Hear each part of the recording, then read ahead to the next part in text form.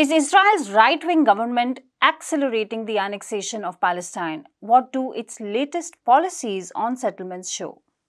The poor are being bankrupted as rich nations spend billions for private healthcare. What does Oxfam new report expose about the role of development finance institutions? Mali voted for a revamped constitution in its recent referendum. It backs a unitary state with checks on the president's powers. But will differences with the UN mission over tackling an Islamist insurgency and other issues persist? We look at all these questions and more in Daily Debrief.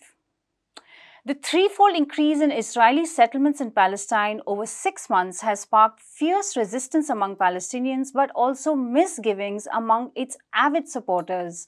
While reports indicate that there may be differences between the military security establishment and the far-right elements, that seems to be no bar to the occupation's policies. Let's ask Abdul from People's Dispatch to explain what these mean. Abdul, what really explains the Israeli state's approach towards sending people into Palestinian territories, occupying lands, building homes over there, and then later on we see these statements which occasionally condemn what's going on. What explains this? Well, it seems like as a part of the larger project of basically which Israel has, it is a well-known fact that Israel has a policy of kind of creating facts on the ground in the occupied territories, which ultimately will lead to some kind of denial of Palestinian statehood. And for that particular, with this strategy, which has a strategic motive, of course, and has a religious sanction also. When we talk about strategic, of course, you see that Israel always wanted to control the Jordan River, the source of water. And ever since the occupation, they have basically pursued a systematic approach of building settlements. Today, there are around 700,000 illegal settlers living in the occupied West Bank and East Jerusalem. And that basically is a part of that larger project which we were just referring to basically create facts on the ground, to control the water sources, to control the international border with Jordan somehow, and kind of, along with that, of course, the rise of the right-wing, ultra-right-wing religious fanatics inside the Israeli political system has also basically strengthened in this particular approach. What is called the Allen Plan, which was initially conceived in 1967-68, basically is unfolding on the ground. So occasional condemnation by US and other international players hardly makes any difference. And it seems whenever they occasionally issue such statements like this illegal process is not acceptable and so on and so forth, basically they take it as some kind of spontaneous ad hoc policy of a settlement expansion, which it is not. It is a systematic approach. It has, as I said before, it has both strategic and religious agenda behind it. When we talk about religious agenda, it basically means that the religious right-wing believes, there is ideological belief that there is no West Bank. It is Judea and Samaria, part of the Holy Land, which was promised to the Jews, and the Palestinians living there do not have legitimate right to be there. So all this together basically explains, if we go into the details of it, explains the Israel's policy of settlement expansion in the occupied territories. Abdul, let's talk now about the timing. Why is it heating up so much now? And there's a lot of international condemnation also, which we are seeing building up. Well, there is a complex web of reasons, basically, set of reasons, basically explains the recent upsurge in the settlement activities, in the settler violence, in the occupied territories. As you rightly pointed out, of course, there are authorities which are responsible for providing security, quote unquote, to the illegal settlers inside the occupied territories. And they have their own mechanism of dealing with the Israeli state. So that is one part, of course. But the major part is the Israeli establishment, the current Israeli government is basically dominated by the settler, the leaders from the settler movement. Whether it is Smotrich, who has a record of leading settler movement, fanatic settler movement inside the occupied territories. Whether it is Ben Gvir, who has led settlers on and off, and kind of have also claimed some kind of authority over the Palestinian religious institutions like Al-Aqsa, or the defense minister in Israel. All of them, the prominent leadership basically comes from the settler movement. And since they are in the government, which is considered to be the most right-wing government in the history of Israel, they think that this is the time for them to kind of expand the settlements as much as possible, and push their larger agenda of a kind of greater Israel. So denying the Palestinians completely any hope of a separate state in the future. So given that fact that they are politically dominant in the Israeli power system, political system at the moment, they think this is the right time to push forward it. Right. And so settler violence, increased settler violence should also be seen in that particular context. They basically are trying to create fear among the common Palestinians in the occupied territory so that the resistance is minimized and a fear is created so that more and more Palestinian territories are available for taking and building of illegal settlements there. All right, Abdul, thanks a lot for joining us. Hospitals turn into prisons in the world's poorest countries as private hospitals refuse to let patients leave without paying their hefty bills. Even the dead are not spared. The decades-old idea that the private sector can participate in healthcare is smashed in a new Oxfam report aptly titled Sick Development. Anna Raka from the People's Health Movement joins us now to explain the most important findings and how they relate to issues that activists and patients have raised for many years. Anna, thanks for joining us. An important report, it seems, from Oxfam. Now, every country would say that it's a priority to provide healthcare, affordable healthcare, universally accessible healthcare. But that's not really the picture that this report is painting, is it? Yeah, I think that what we can say, it's exactly the opposite in some way. Although the report does focus on, how high-income countries and more specifically the institutions that they use for international development investment, like development banks and development loans or aid loans, how they actually manage, or maybe it's better to say don't manage to fulfill the aims set in healthcare on the global level. So generally when we look at how these countries talk about health in the international sphere, they're very dedicated to sustainable development goals. So the governments are all about providing equitable healthcare all around the world, improving access to healthcare, reducing the cost for which patients have to pay for at the location where they receive the care, and so on and so on. But what the report shows is that these countries who are very vocal about the good that they're doing in the world are actually very poorly informed about how their investments are used, who they benefit mostly, and what essentially what the results are. The report looks at development finance institutions from 4 European countries. Germany, France, the UK, and then the European Union. But they also look at the World Bank. And interestingly, what the report shows is that in the period between 2010 and 2022, there were over 350 investments made in private health companies overall. Okay. So 67 investments of those, they amounted to $2.2 billion US. So those were direct investments into healthcare. Even more, of course, if we look at how indirect investments were made, there were 206 of those which were made through intermediaries. So the presumption is that it would be a bit more difficult to follow how the money went to the healthcare system in receiving countries, but it should be doable. These kind of investments amounted to $3.2 billion, but of course it's it's not quite clearly defined how much of it specifically went to healthcare. And so, as I said, what the report shows is that these investment companies, finance institutions in Europe and the World Bank, essentially they're not really sure. They don't have an overall picture. For example, the report quotes several examples where the researchers reached out to these institutions, asking them about a particular investment. They say, "Oh, but we don't know about this. Are you sure this is our investment?"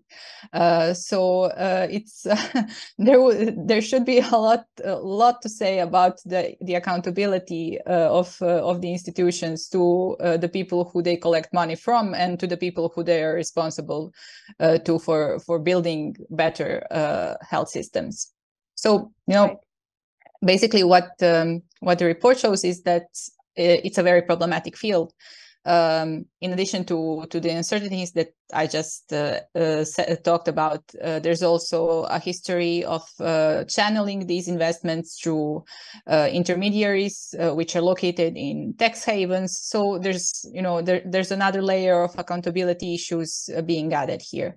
And unsurprisingly, the report shows that this kind of development and yes, essentially this kind of development area should be changed quite drastically if the world wants to actually see the results that it's supposed to achieve.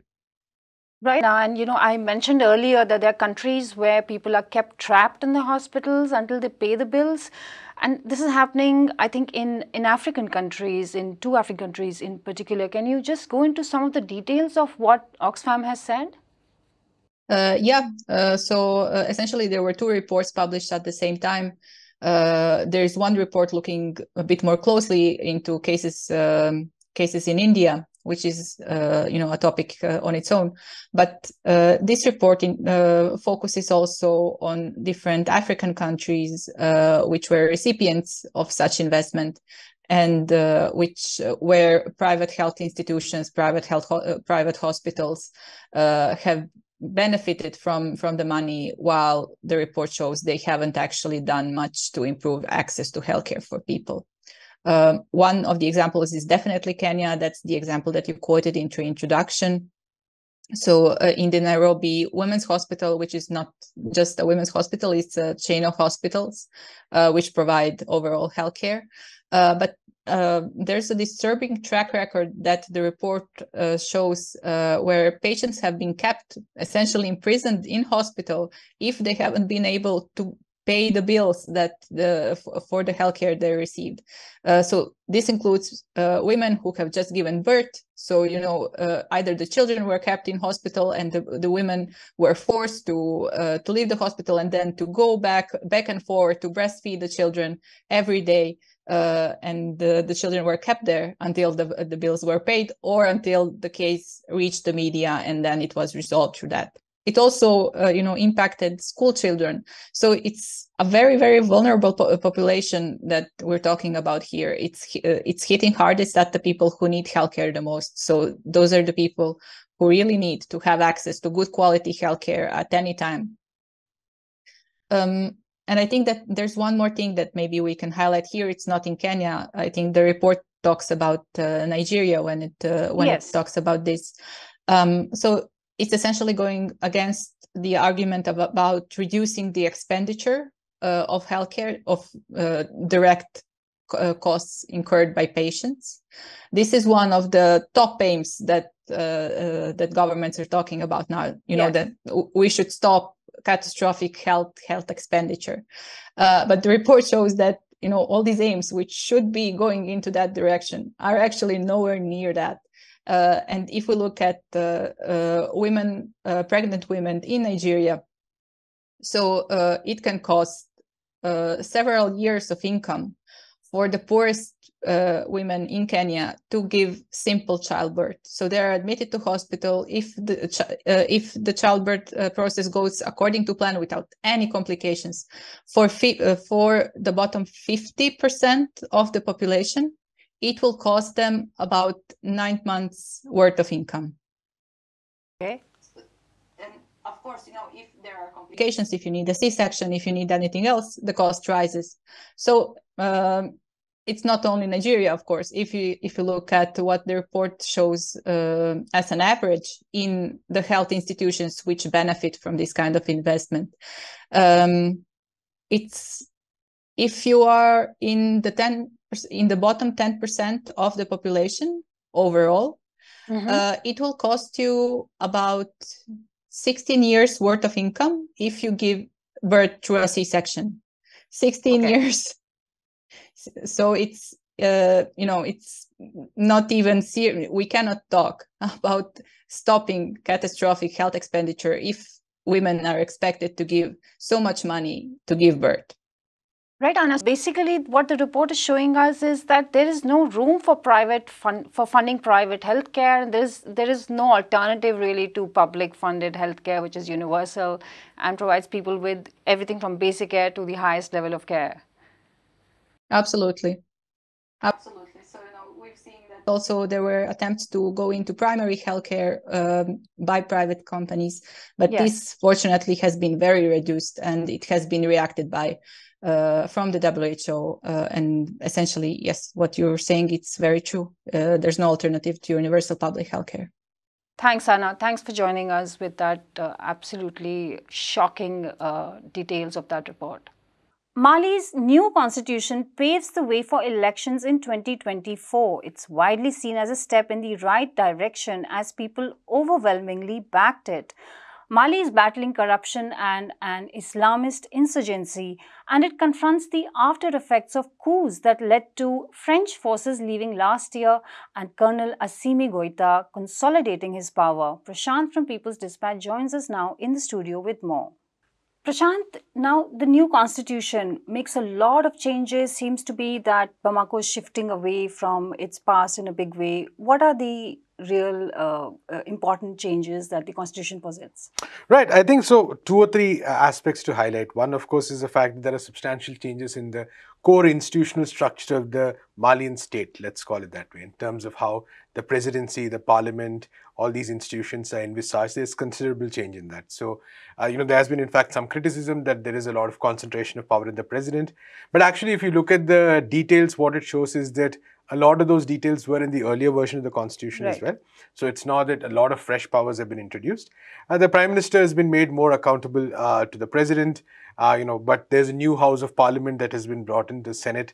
And this is an interesting move because earlier there was no real certainty of Mali is also a diverse country. There was no real certainty over whether it was a unitary state or a federal state. Now the constitution has taken a very clear stand that it is a unitary state. And then based on that, what we have also seen is that to accommodate the diversity in the country, they've also set up a Senate. So now the Senate is also involved in the various procedures and stuff. And they've also brought in a provision for impeachment of the president in extreme circumstances. So that kind of balances out to some extent the the role of the powers of the president, as they say. But this is one key aspect of it. And then there are also, for instance, the question of considering that there's been a huge anti-imperialist wave in Mali. Mali is one of the countries in Western Africa which has seen a very profound and substantial movement against France and French forces who were ostensibly there to fight terrorism, but actually did not succeed and had become very unpopular.